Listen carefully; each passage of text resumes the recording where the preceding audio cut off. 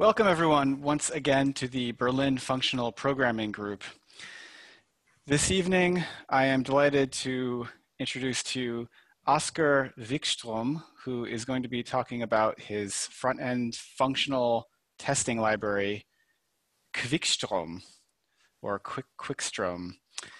This is an interesting topic for me because as an erstwhile, I should say, front-end developer, I always found the testing story to be a bit of a nightmare. So I'm quite interested to see what Oskar has come up with to make our lives better. Before we get to the talk, if everybody in the meetup could just post to the chat where you're from, where are you right now? It's always fun to see where people are in the world, what kind of audience we have. Lots of Berlin people as usual. Okay, we have some Americans. Cool. Nice to see everybody. Brazil, great. Great. So I'm going to post some links into the chat as well. You can follow the Berlin Functional Programming Group on Twitter. We have a YouTube channel, and I'm recording this talk, and it will go on the channel afterward. We also have a channel on the FP Chat Slack, and you can join it using the link that I just posted there. And finally, most importantly, please support the Berlin Functional Programming Group by purchasing one of these extremely attractive t-shirts.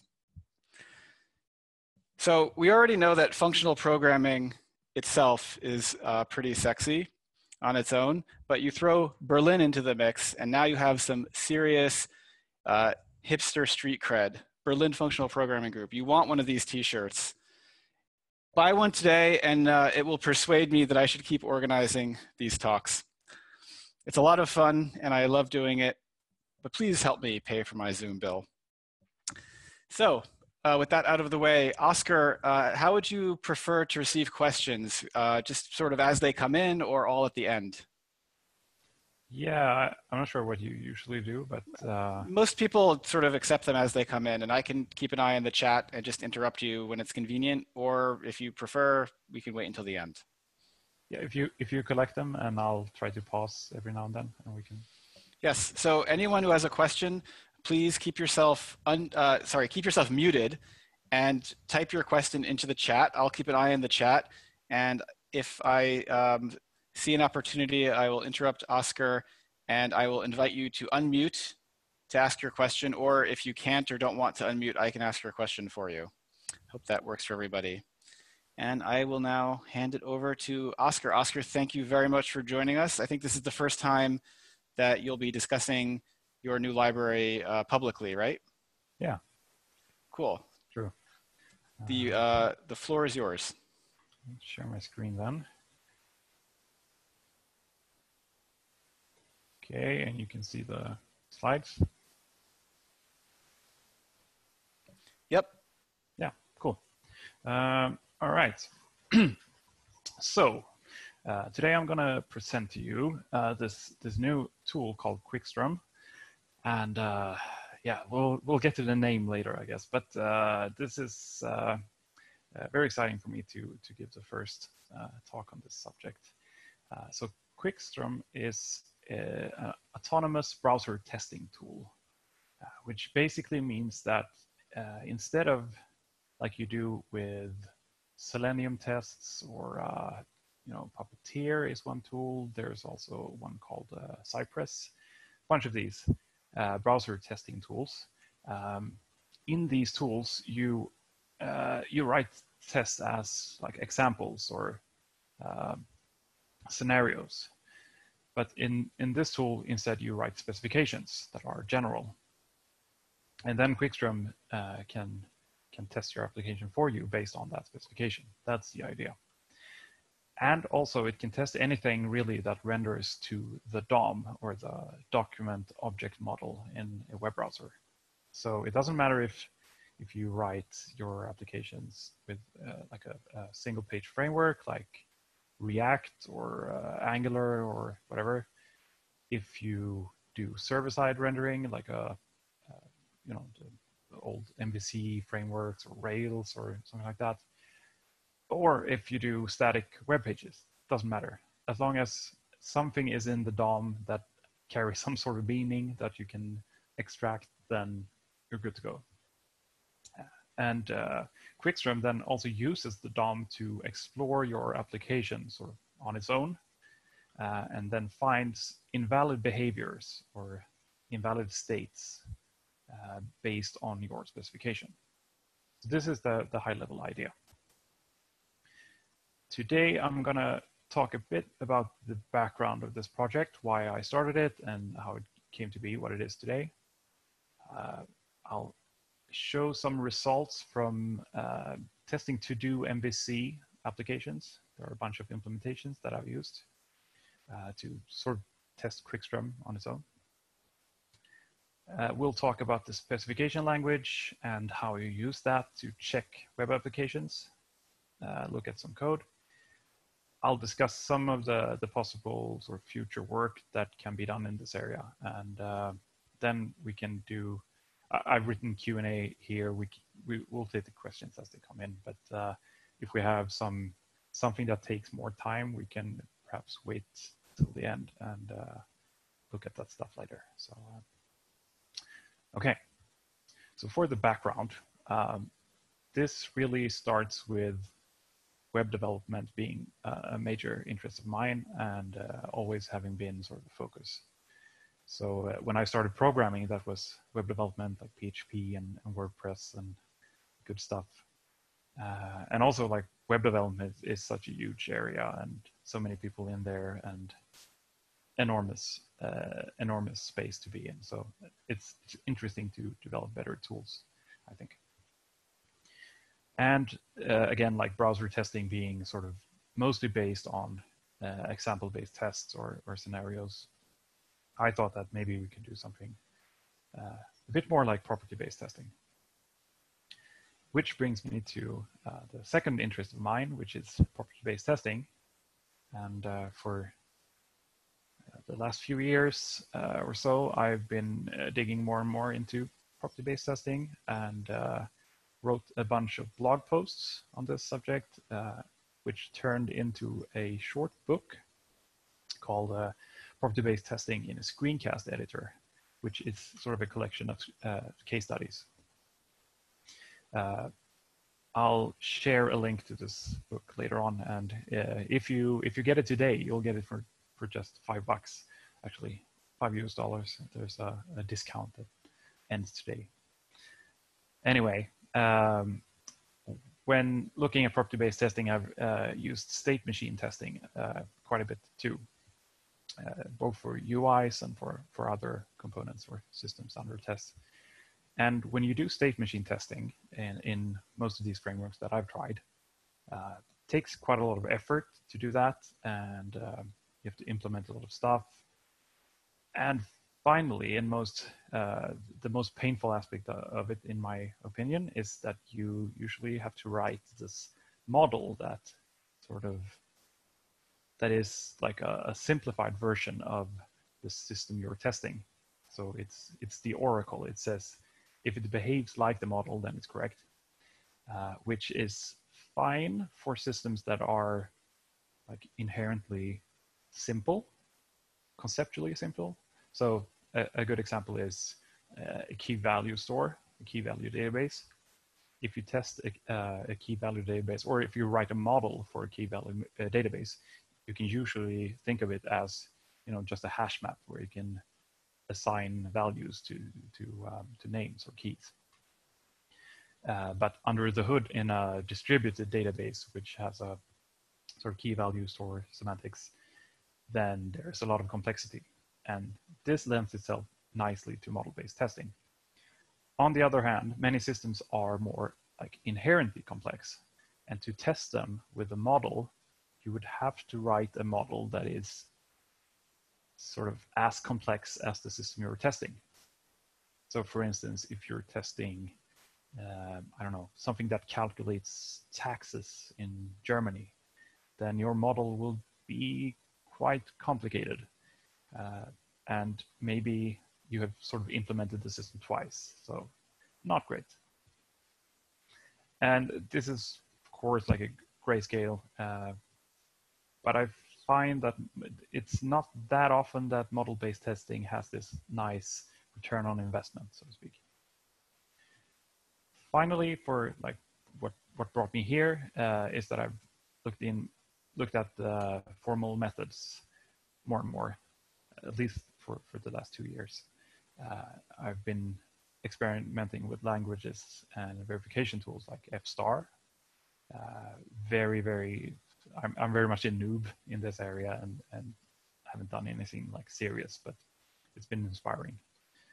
Also TLA Plus, and followed, read Hillel's book on TLA Plus and tried to follow along with that community and space, and also been looking at stuff like temporal logic, which sort of got me to this idea of mixing all these things together.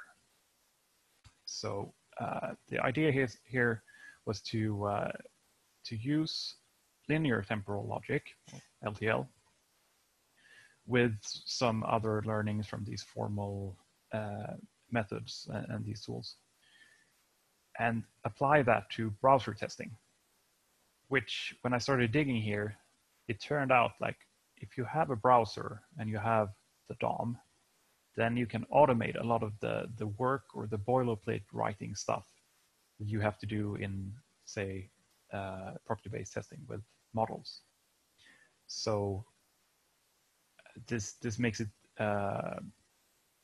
like a lot less effort to apply this idea to browser testing, and then eventually these tests will run sort of as property-based tests usually run in, say, quick check or something. So this is like a special case of property-based testing with models, you could say. Some benefits of this approach is that you get, well, many of the regular strengths of property-based testing, but more specifically, this lets you do less of that boilerplate work and like re-implementation work. And you can specify and understand your system and focus on that instead of the extra effort. Another interesting aspect is that you'll see this more in detail later, but Quickstrom knows about which element you're interested in your specification and so on, and it uses some APIs in browsers to observe changes to the DOM. So you don't have to insert stuff like sleep or await certain things, which is regularly shows up in like browser testing or UI testing. You have to guess some, wait 1 second because then maybe that button is available to click or something. But you don't have to do that. And finally, given that you don't have to implement like a full model of your system, you can instead implement properties or constraints or propositions that are what I like to call weak. I don't know if this is a good like official term, but you can say stuff like, you don't have to be super specific and say exactly how your system works in all cases. You can say things like, there should always be a back button to the homepage, or there should never be more than one, active spinning loading indicator on the screen at any given moment. So you can have very like, you don't have to specify much, but you can still catch some mistakes or bugs with those properties. So when you run these tests, I'll just give a quick overview. It sort of works like this. Quickstrom will navigate the browser to the origin page, which is the starting point. It will then begin to record a trace. And a trace is a sequence of states and actions. And in this is a loop that it goes through. So it will generate some random actions, and it will pick one of those that are possible. So for instance, it won't try to click a button which is disabled. It doesn't make sense. So it tries to figure out if it's possible to perform this action.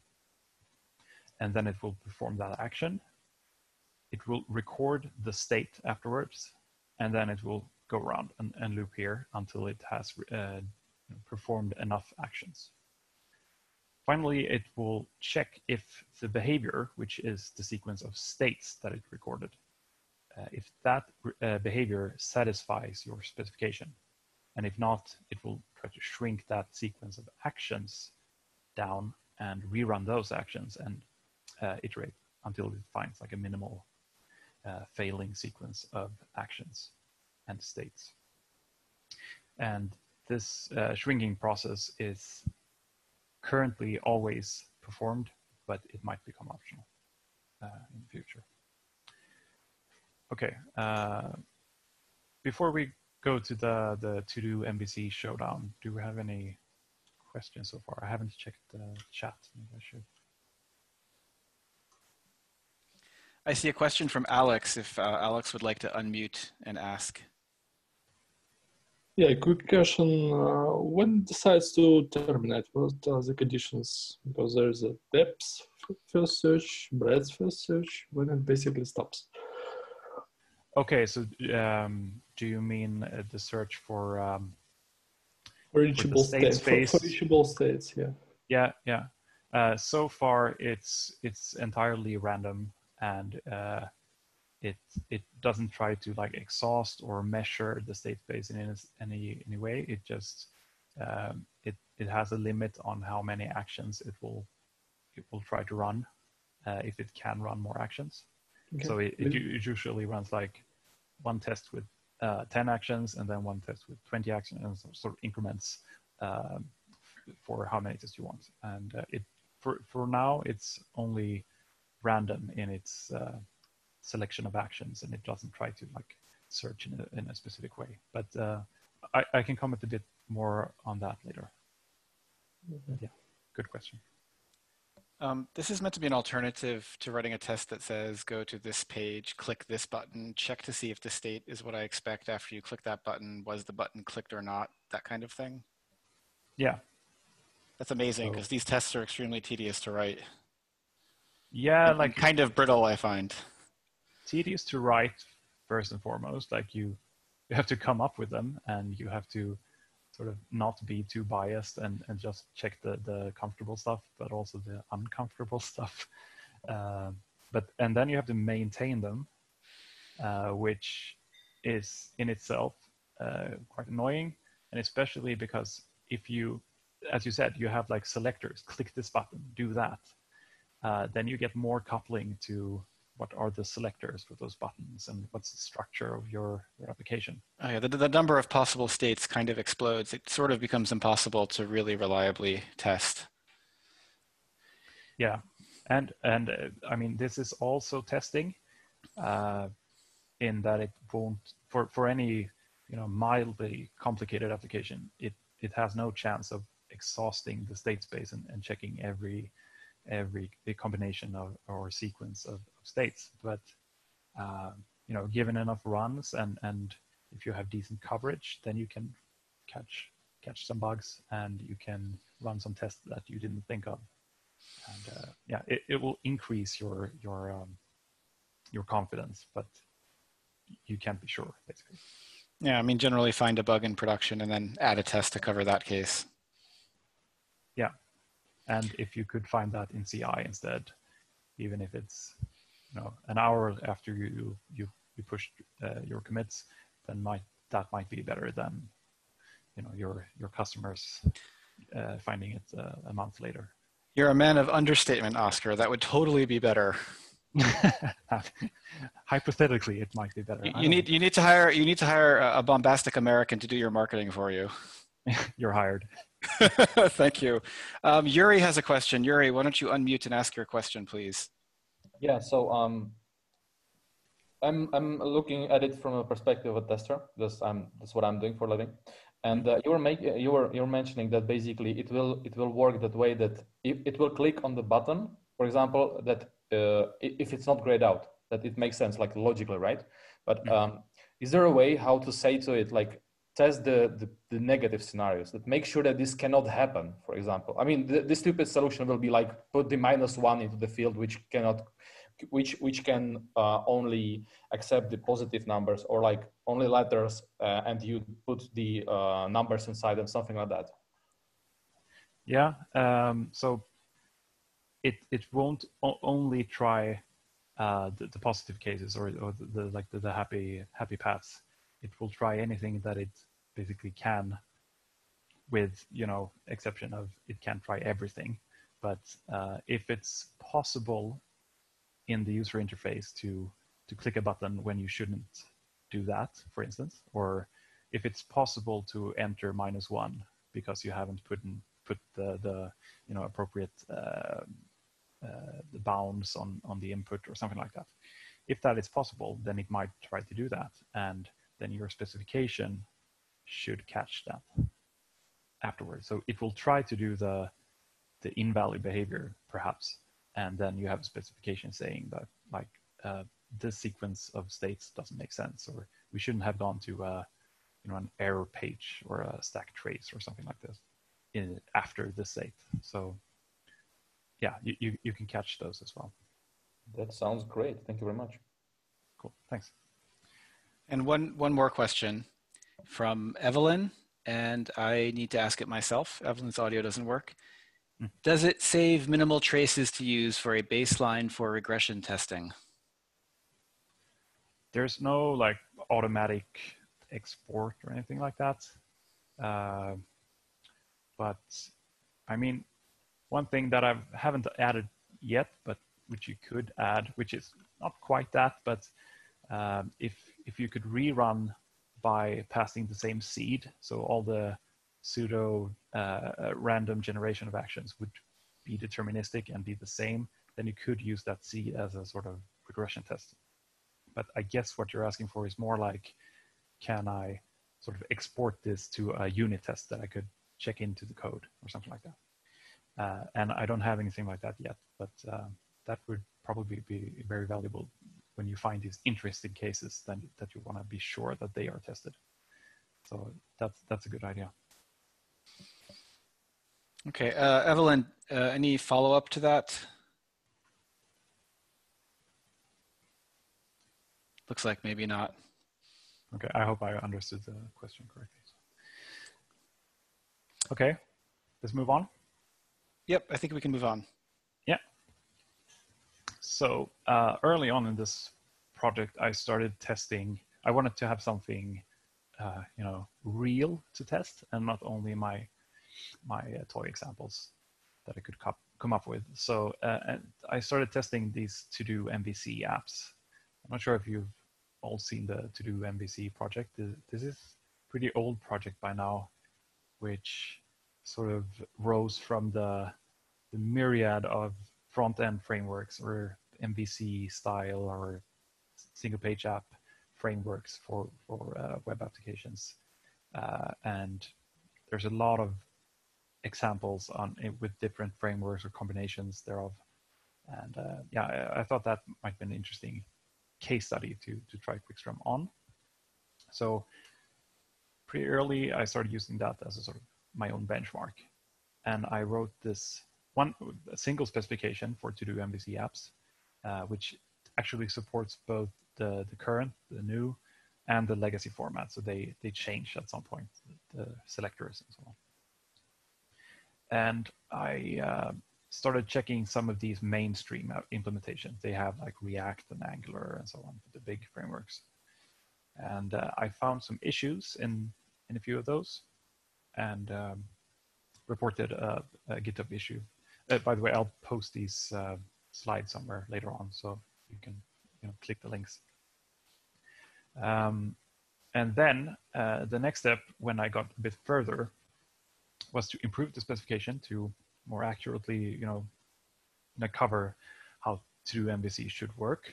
And this is sort of back and forth between testing out the like using Quickstrom and testing the applications, testing the applications sort of manually, or just trying them out on my own, and reading their specification that they have, which is more like a prose specification in English about how certain features should work.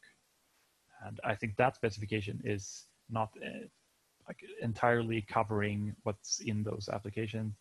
And yeah, it's sort of piecing together these different things.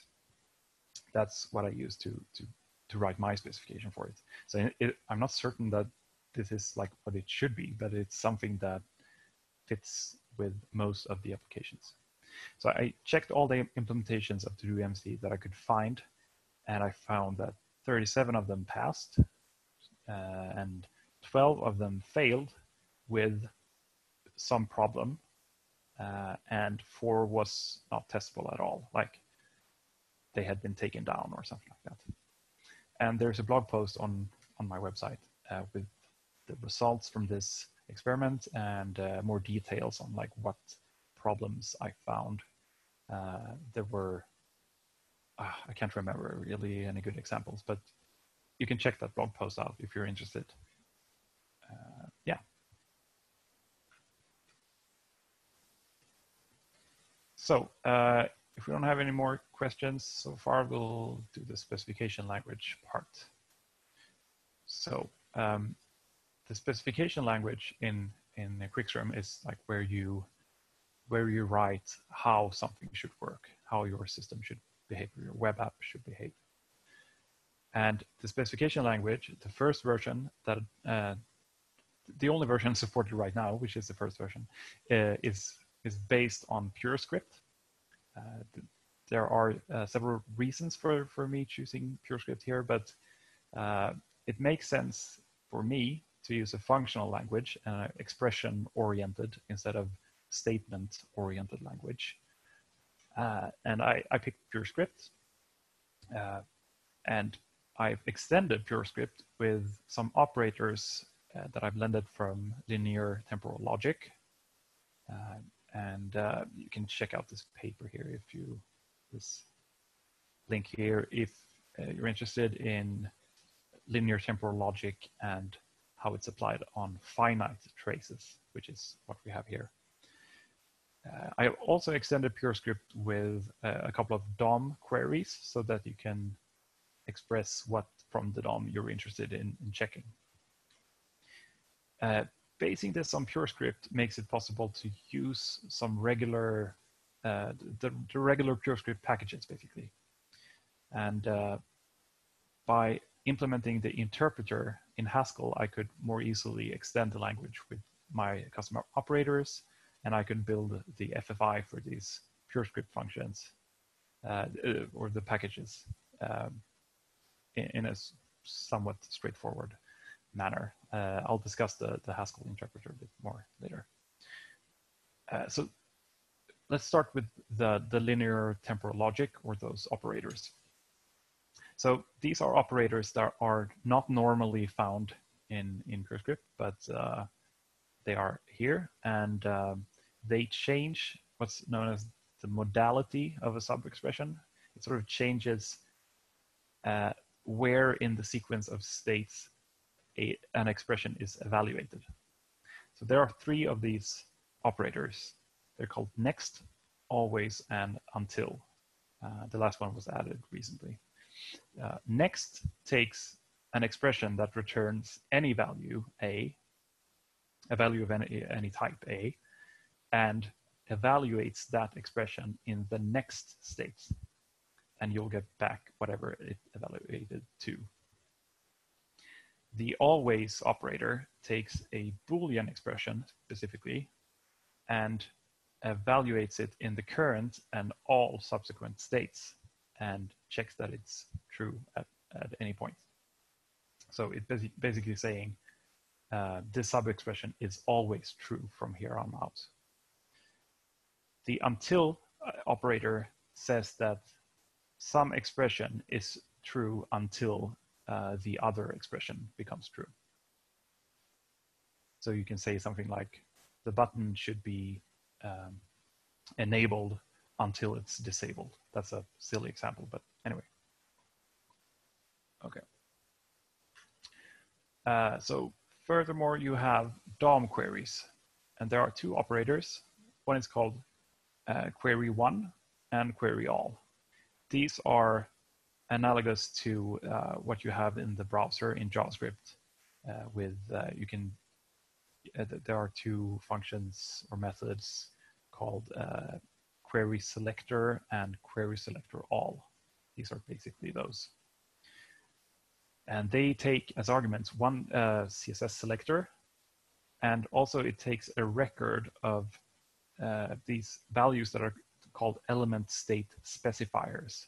I'll show a bunch of these soon, but basically Quickström doesn't, if you query for, say, a paragraph or input or something, it doesn't collect all the attributes and properties and so on from that element. It just collects the attributes or properties or CSS values, whatever, that you specify with element state specifiers. Okay, so let's see some examples. Here, the first one, we do query all button. So we try to find all the buttons, and then we pass in a record with text content and disabled. So this is saying, give me all the buttons, and for each button, give me its text content and whether it's disabled or not. And just below, you see the type for that expression. So it's saying, okay, you'll get back an array of records with a text content, which is a string, and disabled, which is a bool. And in the second example, we do query one instead for an input, and we ask for its value. And then we get back a maybe of a record where there is a value of type string. Okay. Do we have any questions so far here? Because it's going to get a bit more complicated soon. I'm just asking in the chat if there are any questions at this point, and I don't see any, but people could be typing, so I will stall for a few more seconds to give people a chance to type in a question if they have a question to ask, but I'm not seeing any questions.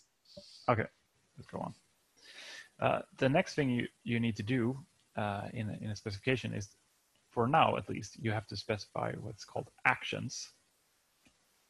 So we need to say which actions should Quickström try. And this could be stuff like, should it try to click buttons? Should it try to enter text in input fields or text areas? Or, should it try to reload the page or go back and forth within the history and so on? And these actions, it's basically a list of probabilities and action specifiers. And each probability is like a weight, so it's relative to the other actions. So if you see the type there on the third line, array of tuple of int and action. So I give the tuple with like 2 and click, and say 1 and enter text. Then it will. It's twice as likely that it will click somewhere instead of try to enter text. This could be stuff like focusing input fields and a lot of stuff. And I've predefined some actions or collections of actions, like foci, which is focus different types of elements, and click, which clicks the things that can be clicked. But you often need to be a bit more careful when you pick these actions and their selectors and also the weights, because otherwise, as I said before, the search is random, so it might get stuck in places where you don't want it to get stuck. It might spend too much time in a certain corner of your application for some reason, and you want it to cover a broader, get better coverage of your state space. Then you might have to tweak these weights or the selectors or the actions. It might also be like, if you have a web page, you might have, often in web pages nowadays, you have like a little chat thing going on in the bottom right corner. And you might not want to explore that too much. might not be interesting. So then you might need to tweak your selector so it won't click there, but click in the interesting part. Okay. So if we look a bit at how like a specification is structured in the PureScript code, it looks sort of like this. You have a module, you can name it anything you like. Here it's called spec. You import the Quickstrom library. Then you define the ready when, which is a CSS selector that says when an element matches this selector, Quickstrom is ready to start performing actions. We list the action specifiers, which is just clicks here. And finally, we give the proposition. This is where you sort of describe the correct behavior. And I've added an expression here, which is sort of the canonical or the regular structure of a proposition where you specify a state machine. So here we say that, and remember, like when this starts evaluating, we're in the first state. So we say, okay, initially it should be, it should satisfy this initial predicate or this condition. And then always it should either perform transition 1 or perform transition 2 and so on. And transition here is like a state transition. So we're saying this is enough to specify a state machine. It says, where does the state machine start, in what state, and what are the transitions of the state machine? And a transition usually looks something like this, but more complicated. But here we have transition 1, and it says that something should equal foo in the current state, and in the next state, something should equal bar. So you could think of this sort of as two states, foo and bar, and an arrow between them in a state machine. So this is how you specify state machines, by having these transition predicates, which use next, the temporal operator, to describe both the current and the next state. That's a transition. And this is how the to-do MVC specification works. So if you want to study that, then you'll see this all over the place. But you can also use operators like until, and you don't have to do state machine specifications. You can have those specifications that are just like, you know, there should always be a back button or something. But this is common, I would say. The specification language is based on PureScript, which in this case means that you can use some PureScript packages, like the numbers package, the strings package, and so on, arrays. These are very useful when you're writing specifications, because you might do check if a substring is in another string which you got from a query in the DOM. So you need the strings package to do that. Or you might need to you know, manipulate arrays or compare numbers or parse numbers. That's pretty common. Like you get most stuff from the DOM as text, and you want to parse it into a PureScript type that you can work with. You can do crazy stuff with transformers if you're into that kind of thing, or you know, data type generics and so on. This is enabled because I've built support for a bunch of packages in PureScript, and I've selected like these should be supported. And I have to do this because the FFI of those packages is implemented as Haskell functions. So if you want to support a new package which has FFI definitions, then you have to build that FFI in Haskell and you know, do a bit of work. So it's quite hard coupled to Quickstrom at the moment, but this might change. I don't know. Okay, that's all for the specification language so far. A lot of information there. I'm not sure it all makes sense without like seeing full specifications and messing around with it. So understand if it can be a bit overwhelming, and if there are any questions, just interrupt me. If not, I'll go on to, I think there's a question. Yep. Cool. Andreas has a question which I have to ask, no microphone.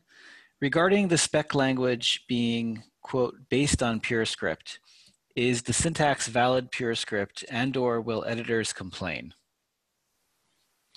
It is valid PureScript, and it's using the PureScript compiler to do.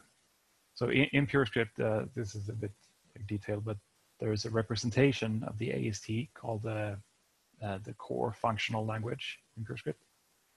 And I'm using the PureScript compiler to compile your specifications and all the packages to this core or whatever they call it, core functional representation, and loading that into the test runner.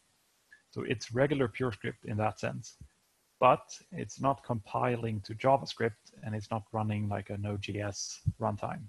Instead, I'm interpreting that core functional representation inside Quickström. So it's basically like an in-process interpreter there. But it means that you can use PureScript like language servers and editor tooling and the automatic formatting. You get all the type errors from PureScript. All the good stuff is there, except the runtime is different. Thank you. And Joe has a question. Joe, go ahead and unmute. Hi, Oskar. So you had a couple of examples of state transition operators in one of the previous slides. And I guess mostly it was focused on going to some kind of next transition. Is there any way that you have currently implemented or have thought about notions of maybe encoding state transitions that depend on some previous state or depend on some other kind of, it could be implemented as like a weird fixed point notion of trying to figure out how states should settle in some scenario where you don't just have this kind of A and then B relation? Yeah, I haven't messed with it so much, but I think you can, like, if you, let's see, can you see my selection here? This expression, this evaluates to something. Now it evaluates to a Boolean because I'm using equals here, but I could pull out the value out of this expression, get something from the current state, and then I could base my predicate here on that value. So you could sort of monadically depend on previous states in your successive predicates, if that makes sense. What you can't do is that you cannot depend on values you cannot depend on values in your selectors and element state specifiers. So this isn't really monadic, it's more like applicative, but it's not enforced with an applicative structure that you would find in PureScript or Haskell or something. It's more like built into the interpretation of this PureScript language. So to try to answer your question, yes, you could depend on, or you could check values from previous states in next state predicates with some limitations. Does that make sense or answer your question? Yeah, that does. Thanks very much. Okay. I think that's it for questions right now, if you'd like to move on. Yeah. Let's see, where were we? Okay, checking web apps. So we've seen some of the language for writing specifications, bits and pieces. Yeah, but let's move on and see how you actually run Quickström then. So for now, it's a CLI application, and to run tests, use the check command. You give it your specification, the second argument here, and you give the origin where it's supposed to start. And this can also be like a file URL. So if you test something that you have locally, or the reason why you pass in the origin is that you might want to use the same specification for checking, in your staging or development environment or locally as you do testing your production thing. There's a bunch of options you can pass also, but I'll not go through those. Also interesting. Currently, it supports running with two browsers or WebDriver or backends really. It's Firefox with its Gecko driver and Chrome or Chromium with Chrome driver. And it should be possible to support more browsers. I think Edge has some WebDriver support, Safari, Opera too, I think. So I've just not added any way of support. Like, I think you can even hack around it, but it should be there. So you can run with many types of browsers. One more intricate topic in Quickström relates to this, which I mentioned before, that you don't have to wait or sleep, but you still might have to think a bit about asynchronous state changes. And more generally, they're called trailing state changes in Quickström. This is something I just made up. And the default behavior is, as we saw before, we record a single state change after each action. We try to record the state we're in after having performed the action. But you can specify, or you can override it and say that you should also record trailing state changes.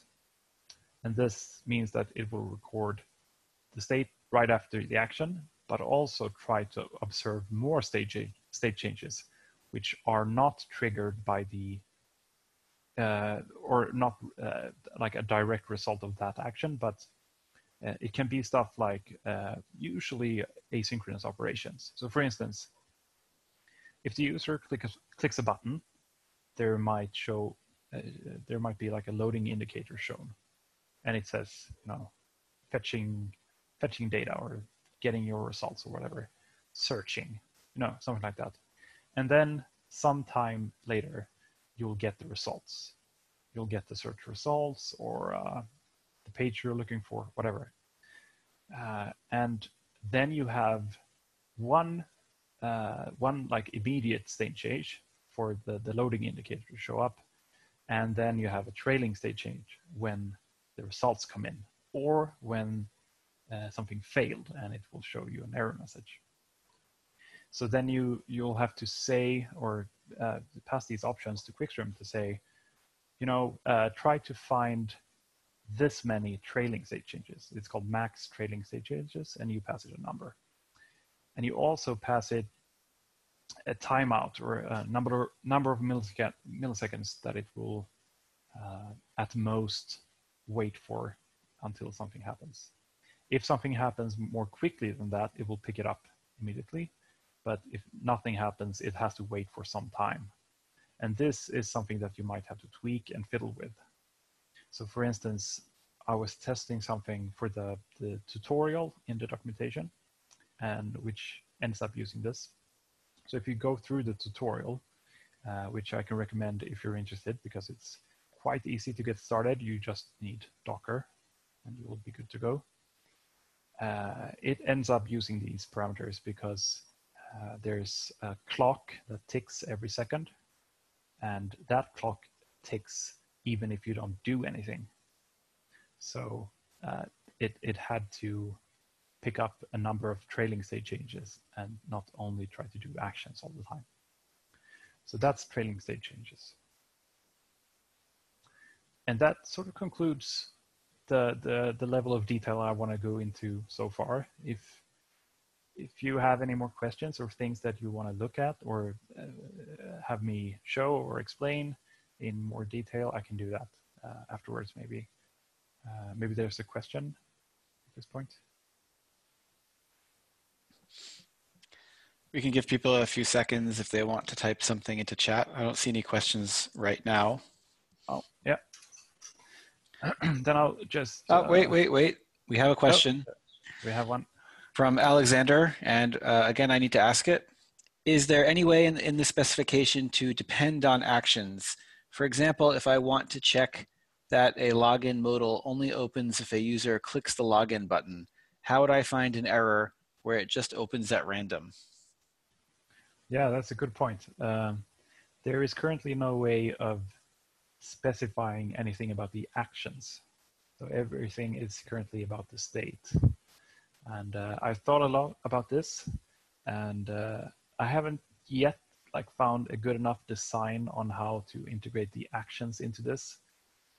But I'm still leaning towards it being useful. And as you say, you might want to be a bit more specific about what action triggered a certain state change. And so yeah, currently, no, you cannot do that. It might be supported in the future if I find some nice way of doing it. Yeah. Okay, let's. And well, Evelyn has a comment. I'm looking forward to trying this out. Thank you so much, Oskar. That's nice. That's very cool.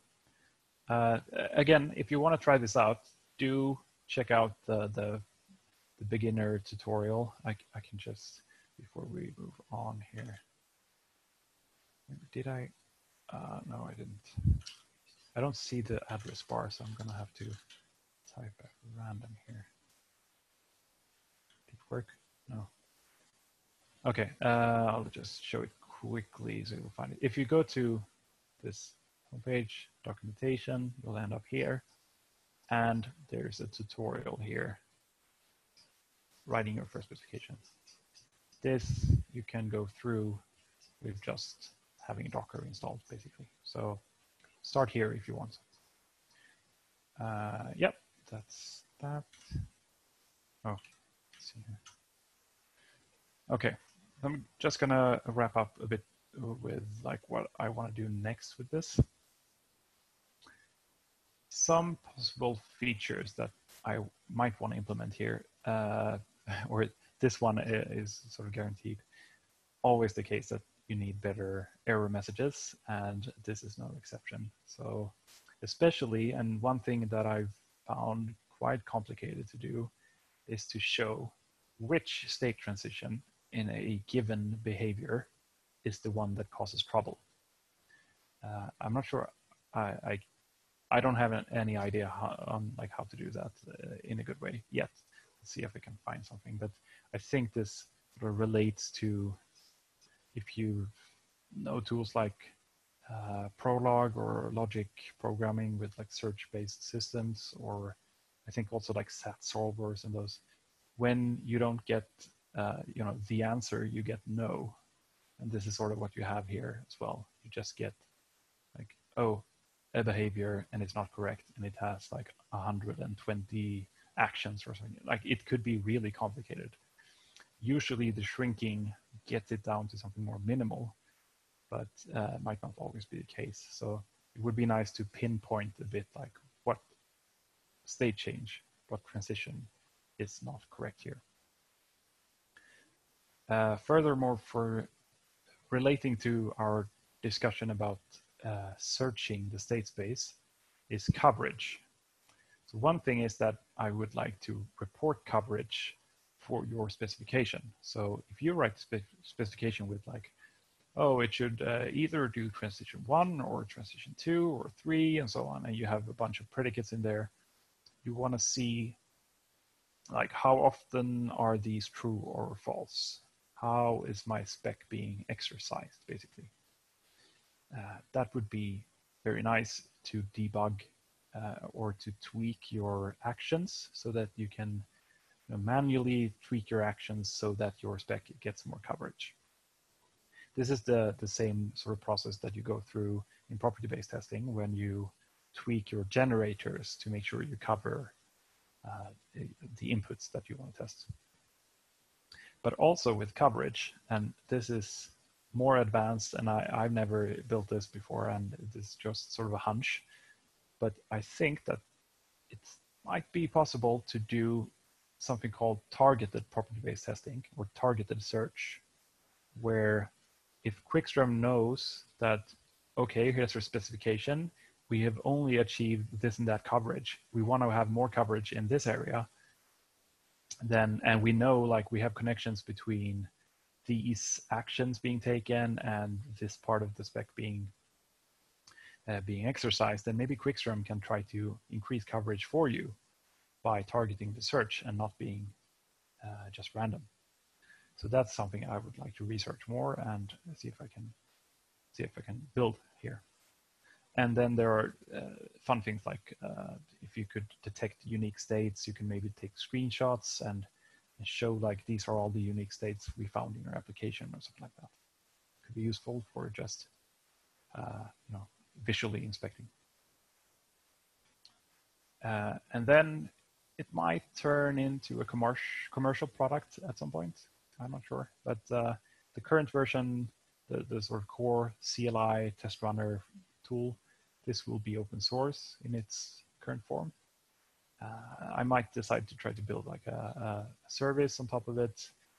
And here you can build all sorts of fun stuff. Like you could have an IDE where you write your specs and get nice error reporting, and you can run the specs from there. You might be able to schedule stuff like nightly tests and get reports, or trigger by CI or builds in some way. Integrate with browser stack maybe, or these hosted WebDriver services, so you don't have to set everything up on your own, even if it's quite okay with Docker. And possibly support more specification language, or differently support them somehow. So it might make sense to support something like JavaScript, or flavor of it at least, because if this is supposed to target web developers, then maybe PureScript isn't the best choice from a like adoption point of view. It makes sense for me, like being an expression-oriented language. It makes sense for like logical propositions, but there are other factors that play here. So maybe JavaScript or something else. And yeah, if you want to check it out, go to this website, quickstrom.io, or well, I think you might also want to sign up for this newsletter if you're interested. I post every now and then, not too much, about what's going on. So that might be one way. You can also like follow me on Twitter. I usually post various stuff there. So the newsletter might be better if you're just interested in this stuff. Yeah, and that is it. So if we have more questions or things you want to look at, we can do that now, I think. Yeah, we do have a few questions coming in. First of all, will you be able to share a link to your slides with us later? And I can post that on the YouTube video, on the Meetup, and on Twitter. Yeah, that sounds good. Also, a link to your book. I found the book on LeanPub. Yeah, if you found it, then maybe you can post it as well, but I'll bring it up so you can see which one it is at least. I don't know the URL. I don't know. Oh, please. Yes. Okay. It looks like this. Why is this so slow? This is the one. There is the discounted link. Maybe I should post. I could post that in the Meetup group and on Slack. Sure. And you can use that. Then you only have to pay $5. That's what I could not. That's what I could not find. Okay. Yeah. So I'll post that, and you can repost it where I missed. I'll be buying that immediately after this Meetup is over. Okay, thanks.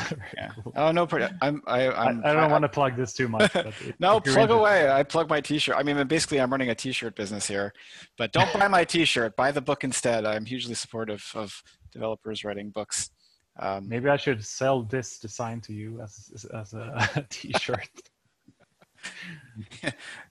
Yeah, I've actually made quite a few T-shirts, so I could do that. Okay, cool. Shall we go to questions?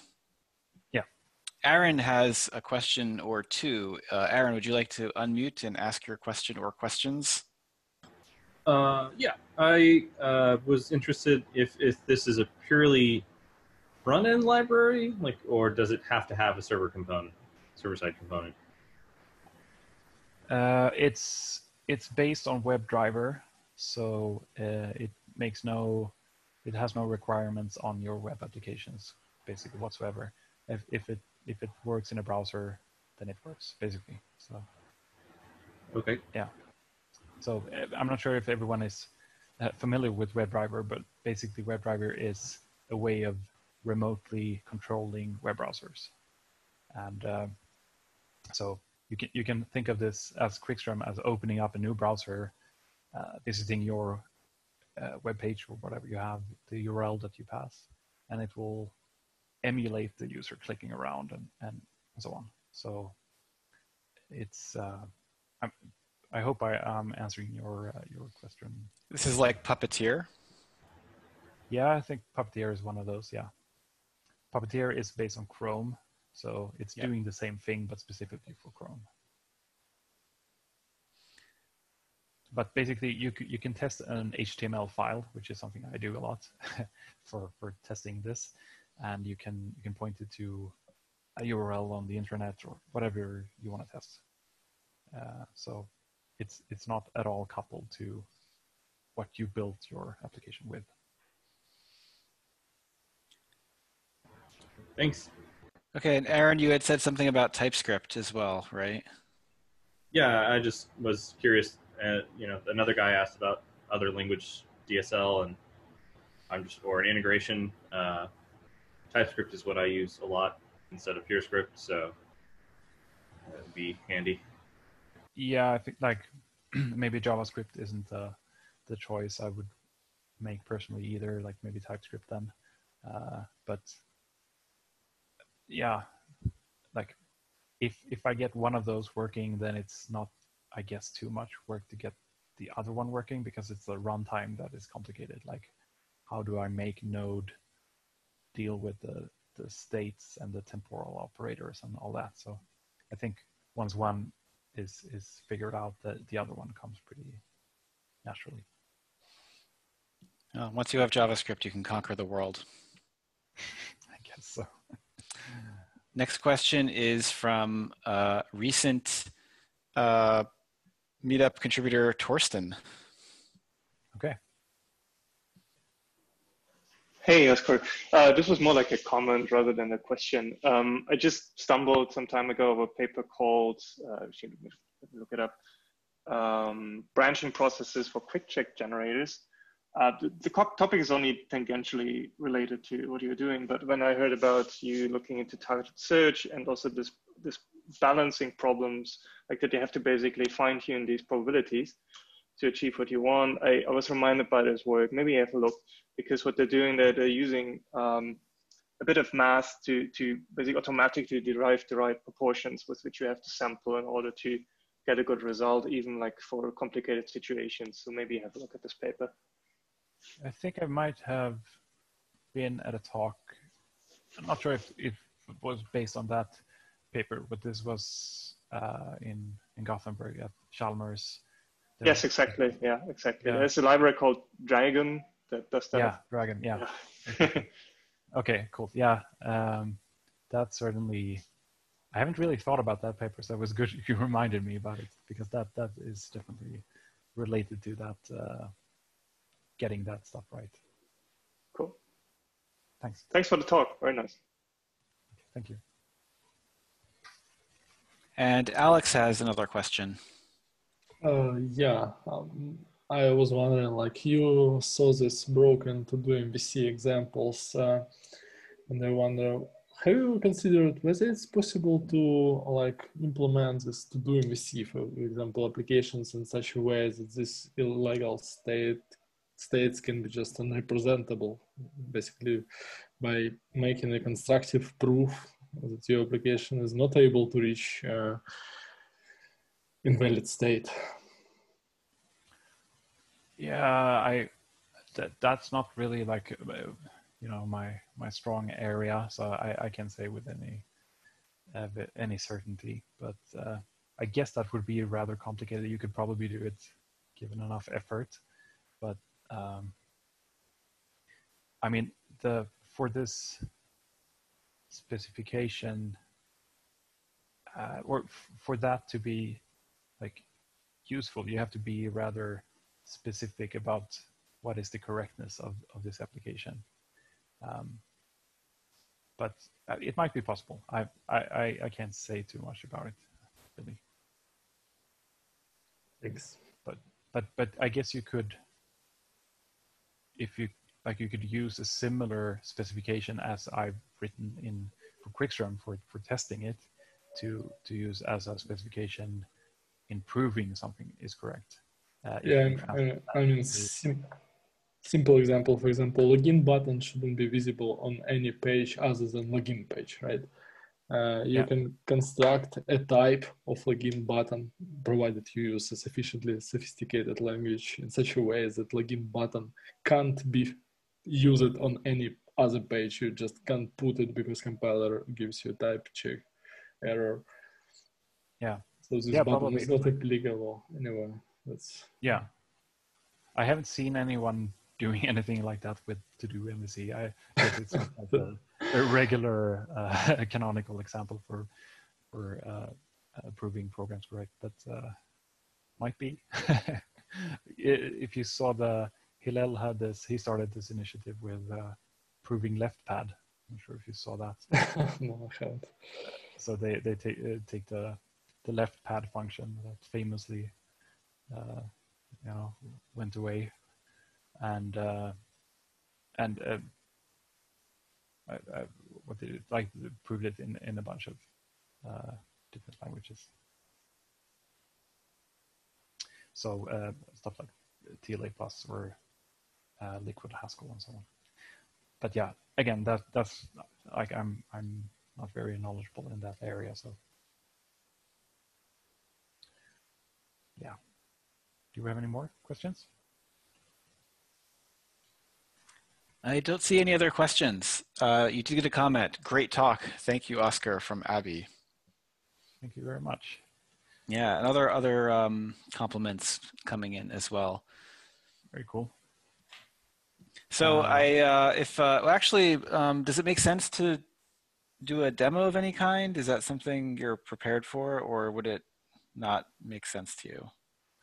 I haven't specifically prepared for it, but I guess we could do something.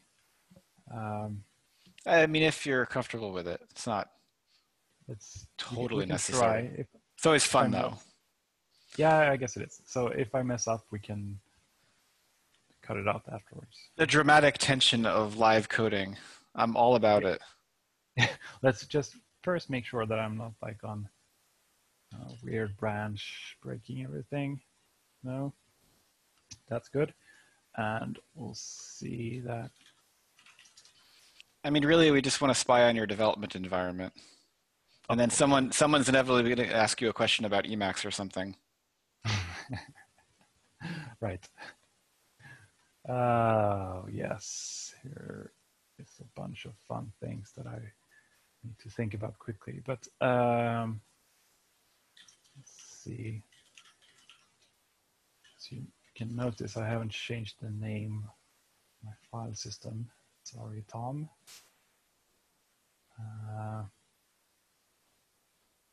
Let's see here.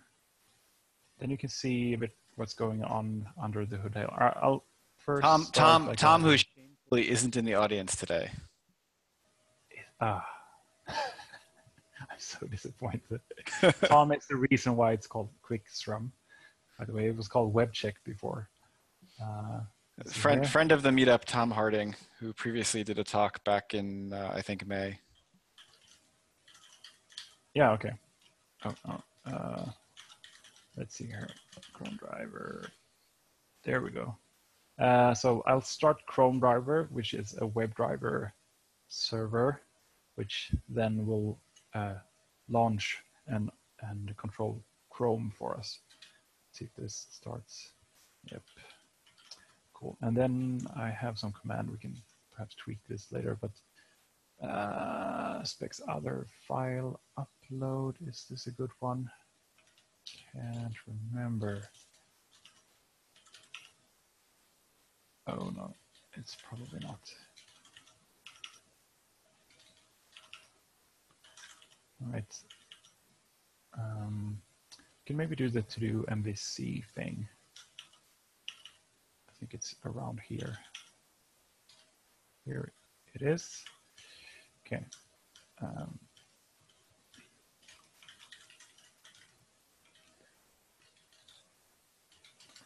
Move some of this stuff. Okay, so I'm running this through Cabal and some other options here. You can ignore those, but we'll pass the to-do MVC specification. We can look at this later on too. And then we can pass a URL to, we go to MVC.com. And I am crossing my fingers that it will work now. If we start with the old trusty Angular here, just take this URL, put it here, and see what happens, I guess. Spectacular failure, maybe. Let's see. It'd be safer to run this with Docker or something, but let's try. And I'll pull up the spec in the meantime. Okay, let's see if it starts over here. Now Cabal is doing stuff first. Maybe we can look at the spec for now. Why is this so slow? It's trying to regenerate the index. Great.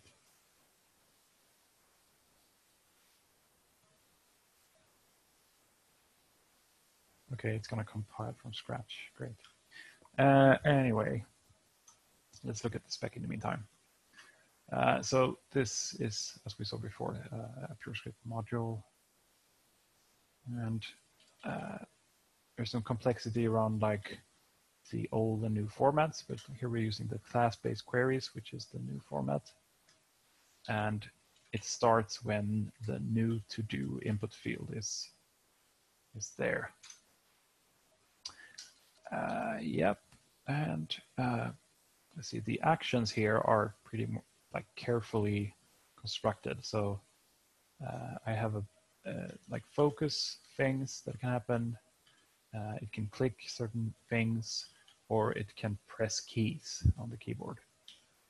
The clicks are here, and then we say like there's a 5 times higher probability, or like a 5 versus 1, 1, 1. So it's 5 out of 8 basically.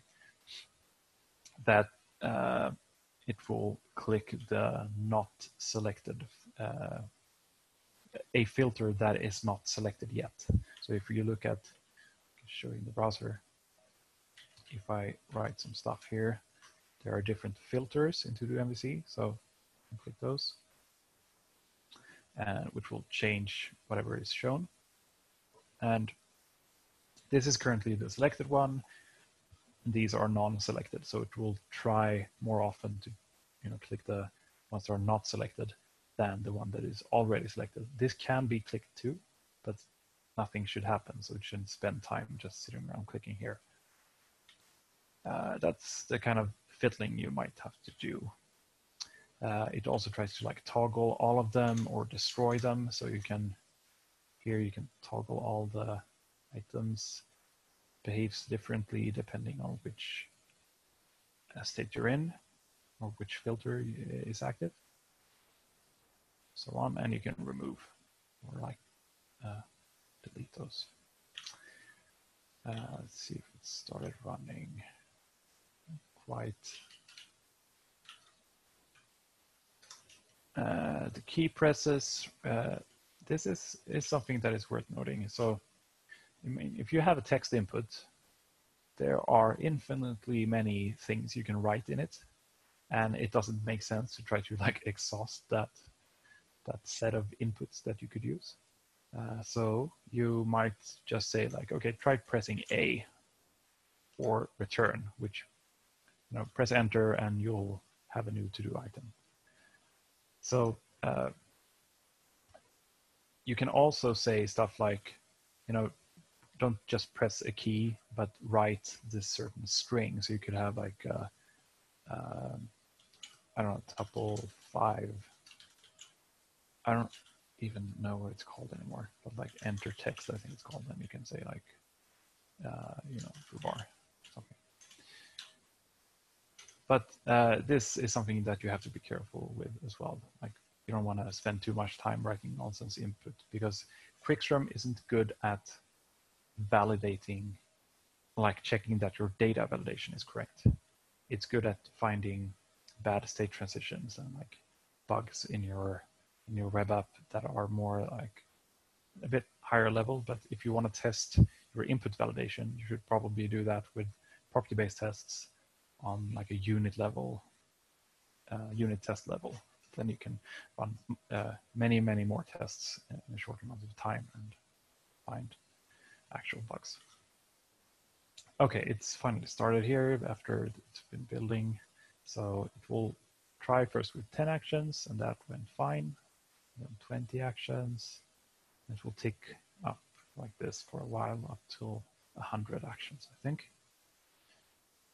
And this is the Angular version, which I've boldly stated is broken. And here we have something. So now it will try to shrink down what it found. If we look at this, oh no, what's going on here? Getting a bunch of errors. If we look at this trace we've got back, we have like 41 entries in it with actions and states. So it's pretty long. It's a lot of stuff happening. Maybe there's a shorter behavior that still violates the specification. So it will try to shrink it down, and that's what's going on right now. And it will present us with the smallest one it could find. This is like what you find in most property-based test frameworks. Let's maybe look at the spec for this. Takes some time. Here is maybe the most interesting part then. There's an initial state of to-do MVC, and then there are a number of state transitions that are legal. So you can either enter text. This is when you write stuff, like one more character into the input field. You can add a new to-do based on what you have written. You can change filters, which I described before. You can mark one or check one as completed, or uncheck it so it's not completed or active. You can delete, and you can toggle all items. This is what I've specified so far. So I've not specified that you can go in and edit items, which you can in to-do MVC, or you're supposed to be able to do that. So this specification is not like fully, it's not complete, but it can find some stuff nonetheless. And then another interesting aspect is that some of these implementations didn't support filters, or didn't even show any filters. So I've added a predicate here, like an always. There should always be filters within the application. So you don't have to fit this sort of transition structure. You can have whatever temporal operators and predicates that you want to. So you can have like, this should always be true, or this should be true until this other thing is true, and so on. Okay, now it's completed the shrinking process, and we get back hopefully a small one. So it starts here in first state, and then it will list like all the selectors that you are using. And I've in the to-do MVC spec, there are a bunch of selectors for various things, and it will first give you all the selectors, and under each selector it's just a dash for now. It's a bit weird, but this is one element that matched that selector. This is another. This is another, and under each element you'll see all of the element state things. So like properties, or let's see if we have something else done here. Oh, it's only properties in these, but it says like the text content of this element was all, the text content of the other element was active, and so on. So these are the filter buttons.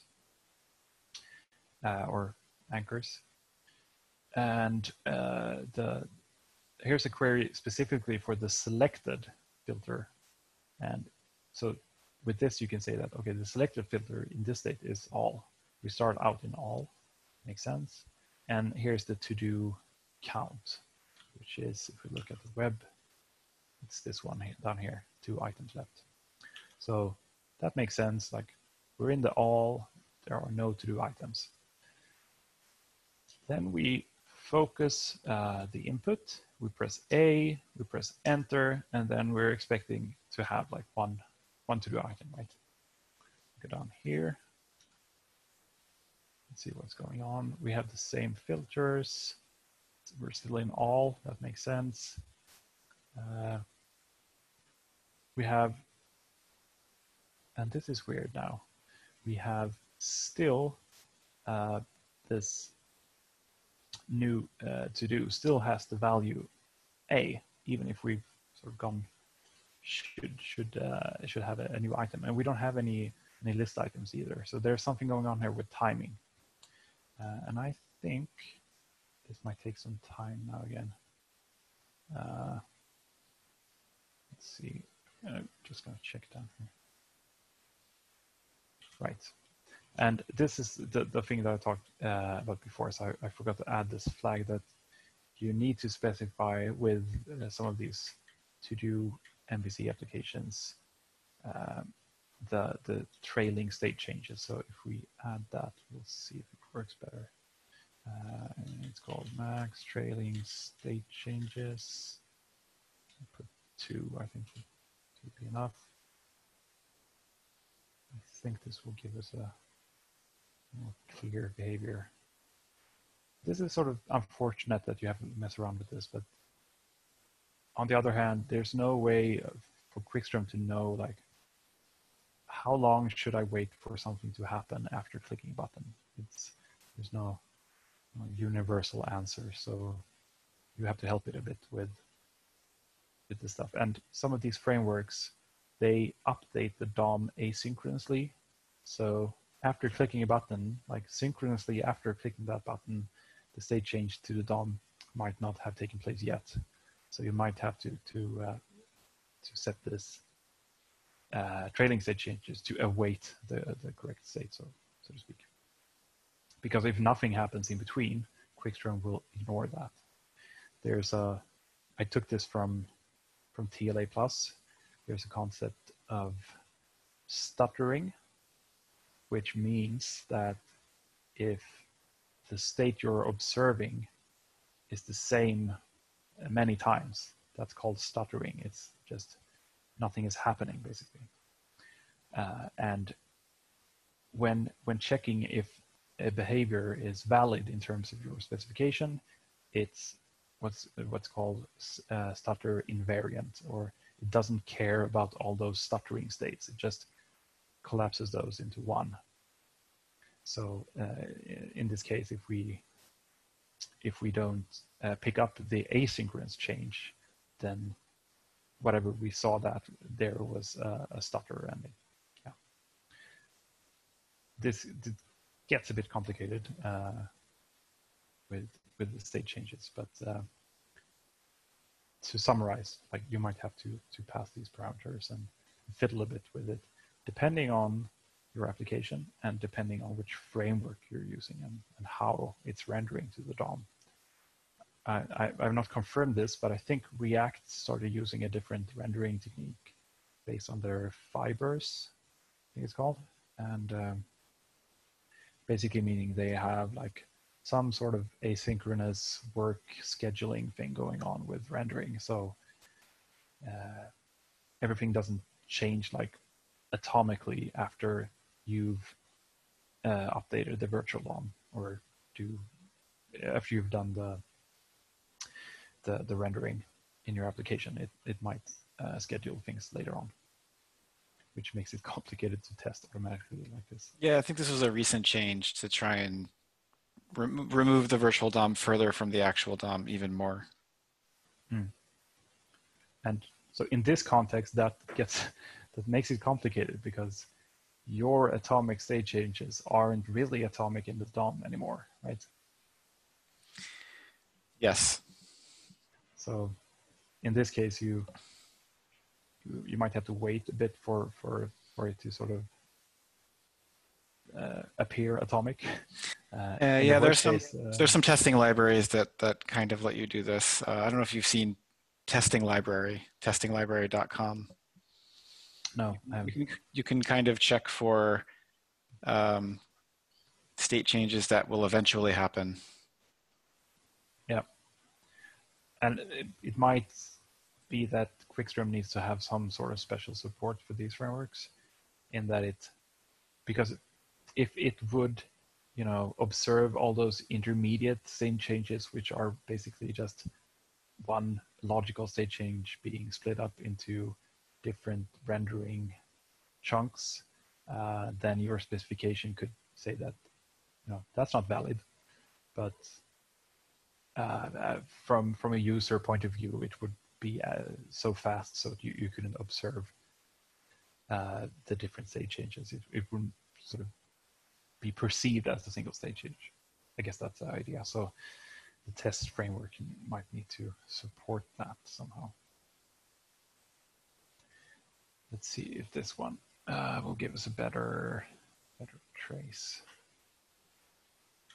Sure, if we can look at the specs some more, but basically all these, you can see if we can find a query somewhere, but all these transitions, they're basically like, in the current state, something should have a value of some certain value, and in the next state, it should be something else. And here it's actually the current value should not be equal to the next value. So this is sort of what Joe asked about before, kind of. So whatever pending text evaluates to, and I think it's a string, or like a maybe string, that shouldn't be the same as whatever next pending text evaluates to. This entire expression will also be like a maybe string. Let's see if I can find it. Oh, so many things.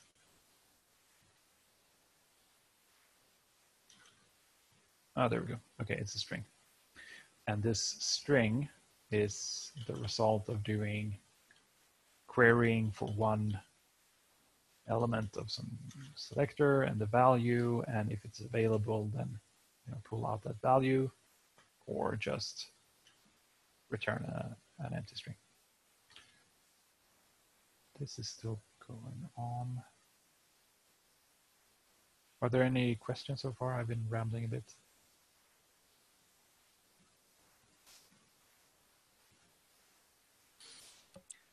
I don't see any questions in the chat at the moment. Some might pop up though. Okay.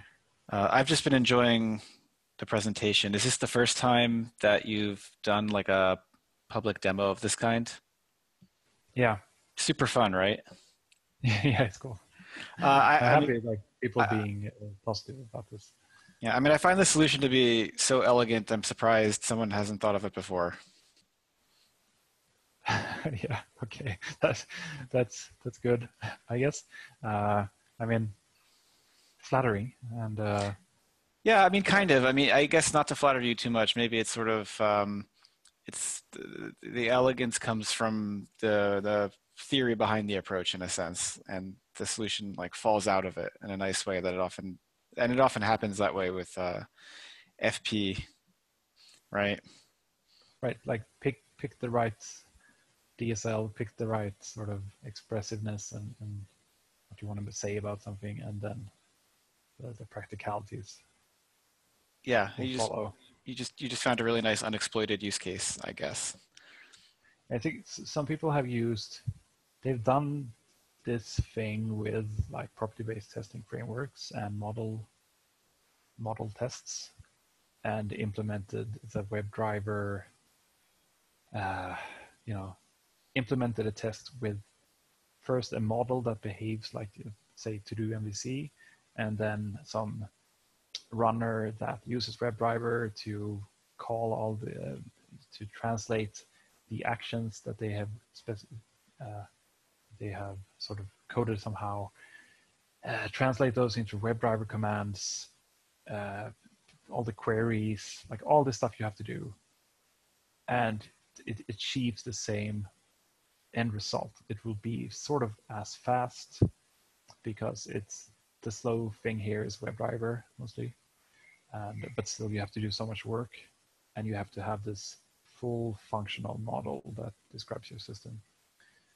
The fun thing about using a specification language like this is that you can be sort of under specifying. You can say quite little about something and still find bugs. And I find that very appealing. So I think that's like one of the major benefits here. Friend of the meetup, Joe Kachmar, has a few questions. Go ahead, Joe. So I went and leafed through the Quickstrom repo a little bit, just because I was curious what you were talking about with the FFI earlier. Do you have any thoughts on, like, I guess, as the project grows, presumably you would want to pull in more common library, things like that, how the FFI solution could expand into something that ends up being a bit more easy to extend? Yeah. So the current approach is, as you appreciate, is not very flexible. Like you have to go and modify the Quickstrom binary, basically. And like on the one hand, I don't expect these specifications to be super complicated and that you would need a lot of PureScript libraries. But then again, there might be some library that solves a thing for you. So yeah, who knows? And so I haven't really optimized for that yet, but it is also painful to have to write all the FFI stuff. I've written a fair bunch of these FFI definitions already. There's a bunch more remaining, so if people start using this, they'll probably find it sooner rather than later, like, oh, FFI is missing for this PureScript function, or whatever. So it would be nicer to use the Node.js backend, basically. But the good thing about how I'm doing this now is that it's easier to implement the linear temporal logic stuff, and like evaluating in different states or changing the sequence of states as you go along evaluating. And if I can figure out some way of doing that in Node without requiring the surface language to be, this, say, applicative or monadic type that you have to use, because that would be one approach to have like a state monad that you would operate in, and then when Quickstrom calls the node, the node runtime, or with your specification, it would sort of run the state monad for you, something like that. That would require the user to know first how to use state monads in PureScript, and I don't know. I think there's it's nice that it's not quite a pure language, because there are side effects sort of built in with next and so on, but or not side effects, but it's not. Yeah, it's sort of a hack, but it's convenient. So yeah, I think I was mainly thinking from the perspective of, I've seen other projects that do more, I'll say, aggressive or different embeddings of the PureScript language with different backends, but that's quite different from what you're actually going for here. And like I said, it was a very open question. I was just more vaguely curious if that's something that you'd consider. I think it's more than reasonable that you think that this is just going to be a very direct embedded language, and that the packages you're pulling in or the foreign function interfaces that you're pulling in are things that you think should just be part of this domain-specific language for testing. yeah. One of the as you say, like I'm just gonna comment briefly, like as you say, the other more like backends for PureScript kind of projects, they have a very different goal, as you say, like they're supposed to be general purpose in some sense, and you might want to use whatever packages. So yeah. Okay, you had one more thing. Yeah, there was just this wasn't language related at all. This is more kind of something I guess presented itself in my mind at the beginning of the talk. It seems like the ability for you to construct this type of tool is very uniquely coupled to the fact that DOM exists and has fostered the kind of ecosystem it has around it. Mostly because when we talk about things like model tests or state machine tests, you really do end up in a situation where someone needs to either construct their entire application around a model that they can then like really deeply probe. I think Foundation DB was the example I was reading about way back that kind of did this, and it like worked very well for them. Or, you know, away from model tests for like state machine testing for like UI, you don't have the ability to construct these generic UI test frameworks simply because other UI paradigms don't seem to expose this type of information that the DOM does. Is that sort of like an accurate take, in your opinion, based on if we built this and worked with it? Yeah, I mean, a lot of what makes this project possible, or how it's working right now, is, as you say, like the DOM being so. It's such a big focus of the DOM being introspectable and programmable in that sense. So, I mean, a lot of the automation that Quickstrom brings to the, like, as opposed to writing model-based tests, it's because you can do this stuff with the DOM. And people have asked, like, oh, can't you do this for, you know, whatever it's called on Apple devices, like the iOS SDKs for Objective-C and Swift and so on, or Android or GTK maybe, or Qt or whatever. Really, the same idea should apply to whatever UI testing, or really even more generally to any sort of stateful system that you can introspect with, where you can probe it or query it for, like, what can I do next and what is the current state of things. So if you have those two capabilities, you should be able to transfer this idea to testing those systems. But I don't know. I mostly like messed around with GTK, and I don't think their sort of widget model is that that has that support for introspection that you have in the DOM. I recall, because I did like a Haskell library for GTK and tried doing something like that, and it was really hard to get information back out of rendered widgets and so on. So it depends a lot on that introspection capability.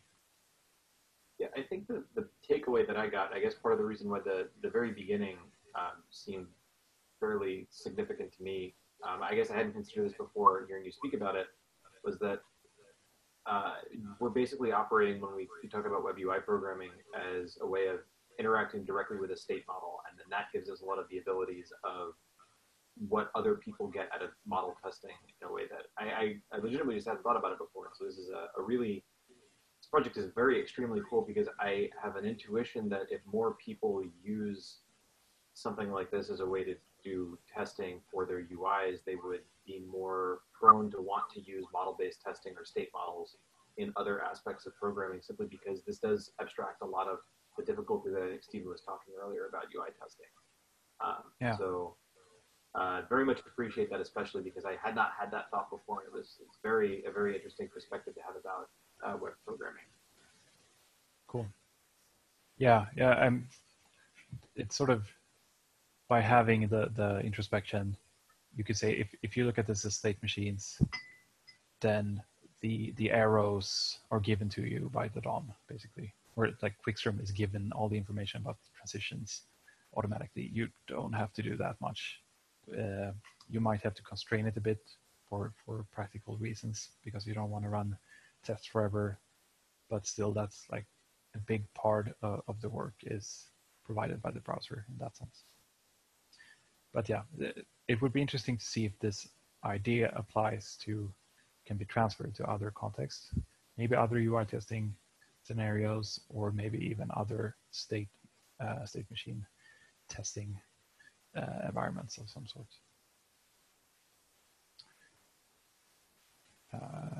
Any more questions right now? There is one last question. Do you want to finish with your coding example right now, or should we go to the question? It's a good final question, I think. Okay, then I'll do this, and if I embarrass myself, then we have a good ending anyway. Okay. Let's look at this now that I've tweaked a bit. It's a pretty long one, but let's see. Let's just happily assume that the error is in the end. So I'll scroll a bit here. We have the initial state. We focus, press A, then we're in a new state where A is in the input field. Right. Press enter. Now stuff is looking better. So now we have a list item with a label that's a to-do item, where the text content is A. So that's our newly added thing. Let's see what we have. And the input is cleared and so on. And the count is 1. Great. We focus the input field again. And then it started messing around doing weird stuff. So it starts clicking a not selected filter, the second one, because this is like a 0-based index of all those that match the selector, then the second one will be clicked. Okay, and then we go to the completed filter instead, like this is the second one. The item goes away because it's not completed. We click again some filter.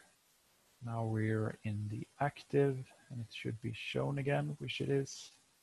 You see sort of what's going on here. Go back to the input, press A, and I have my idea of what's going to happen next. So now we have one item with A in it. We're in the active state. We have a pending to-do item with text A. The one, press A again for some reason. Now we have AA pending. Right, and here we have the bug, or problem, I should say, but I would probably think this is a bug. If we have a pending item, AA, and we click a filter, then we go to that filter, but we lose our pending to-do item, which is not what the specification says. And we can confirm this manually here. If I have one thing, we were in the active state. I should have done the full sequence, but I think I have to. I add the same thing here, and then instead of clicking enter and adding it, I go to all, and then it clears my input.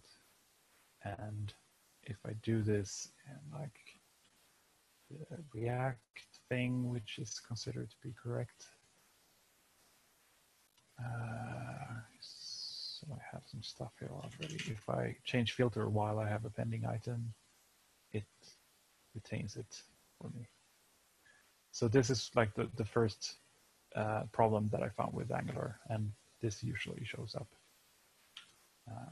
So this is how you would find a problem, and how you have to look at this sort of messy report. I am hoping to improve this quite a bit, to have a big highlight over here saying this is where it failed, and also maybe generate an HTML report where you can sort of fold things and navigate more easily. These entries aren't very easy to read either. So I was going to say HTML report, please. Yeah, that would be nicer. But yeah, this is what's here for now. It does find the problem, so I guess that's good. Okay, should we take the last question and then? Yeah, and I have to read it. Yeah. So Adriano asks, one of the main arguments of moving from Selenium-based testing frameworks to Cypress was avoiding the common timeouts of WebDrivers. Did you experience any problems related to timeouts or WebDrivers not responding? I haven't yet, no. Or, well, if there is a bug in Quickstrom, which I had, I had some bug in my, there's a small Selenium has this as well, their own, but there's a small like client-side JavaScript thing that it used to get injected into the web page, but now I pass in functions all the time. Anyway, so if there were bugs in those, they could sort of throw an exception and I would not catch it, and it wouldn't call the callback, and the WebDriver action would just wait for half a minute and then timeout. This is a bug in Quickstrom, not in the spec, and once those bugs are out, which I think most of them are right now, if Quickstrom behaves correctly, you should never experience that. No, that shouldn't be a problem. If that's the sort of timeout that you're talking about, I'm not sure if there are others, maybe. Adriano, do you have any follow-up? I can also just note that I haven't used Cypress for anything. I've just looked at it a bit, and it seems like they have improved some of the asynchronous stuff and waiting and so on. But I think also like Selenium has done that more recently, added like utilities for awaiting certain states and so on. So no follow-up from Adriano. Okay. I've used Cypress. It's very nice. Something like what you're doing, but in a Cypress style, would be amazing. So what would we say is like the nice difference? Is it like the UI for reports and consuming? Oh yeah, you get an actual browser and you can see what's happening. Right. Yeah, this is very like rudimentary with all the text just in the terminal. It would be nice if you had like, at the very least, like screenshots with maybe highlighted markers on this is the place in the DOM where something had the incorrect state or something. But because that's with a specification, if you can pinpoint like this is the thing that's not correct, like this value should have been something else or whatever, then Quickstrom can automate a lot of the error reporting to be very, on point. It can highlight the right thing in a screenshot or in a browser or something like that, which I guess would be hard or harder if you had like this more general purpose programmable web browser or testing framework where you sort of write unit tests. So yeah, I think like UI can be improved so much. There is a lot to do there.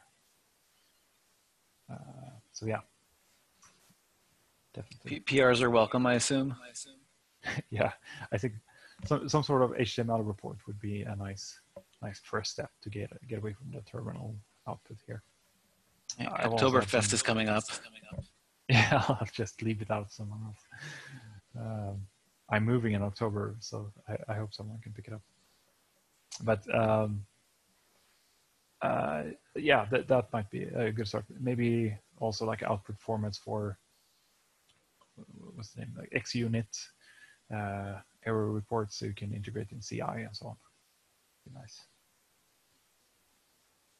But yeah, and then we'll see if there's a service or a product built on top of this app in some sunny day. I think there's a decent, like, find this as a service makes sense because you can test web apps sort of black box with this. So as long as you can host your web app somewhere and it's accessible, then this could work. And this is sort of what you need for the browser stack to work, I think. And maybe not Cypress, maybe you can run it locally or within your firewall or whatever, but yeah. And then you're just maintaining a specification, essentially. You're relieving the burden from the developer of having to write tests at all. Right, you're maintaining the spec instead of a bunch of examples or manually written tests, so to speak. Yeah, I mean, it sounds like a billion-dollar business to me. Yeah, maybe. I guess the one, the hurdle of this is getting into writing the specifications. It's like I think it's more of a like an educational problem maybe than technical. Even if there's a lot of technical stuff that can be improved. But well, if you're following a TDD approach like a good developer, you're sort of doing a specification anyway, or maybe in the ideal case you are. So you might actually be enforcing best practices testing in this manner. Yeah, I mean you're probably informally thinking about the specification at least in your head.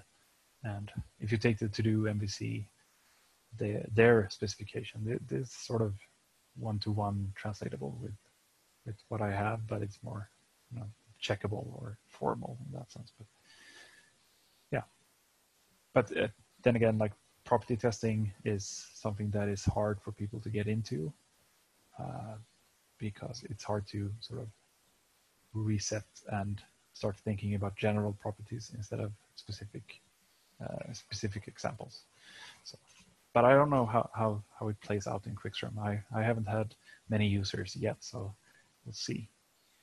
Well, I think discovering property-based testing for me was one of the selling points of Haskell originally. So this is the reason I wanted to invite you to give a talk here. I just think property-based testing is the way it should be done. And if there's a way to do it on the front end, I mean, I'm all in. Very cool what you've built, and I wish you nothing but success. Thank you so much for choosing our group to present it to for the first time, and I hope you have many more such successful presentations in the future, Oskar. Really appreciate it. Thank you all for coming and all the good questions and comments. And, yeah, thank you for the great questions. Thank you, Steven. All right, I'm going to stop the recording. Okay. And thank you very much one more time. Yeah, you too. Thanks for having me, everyone that came along.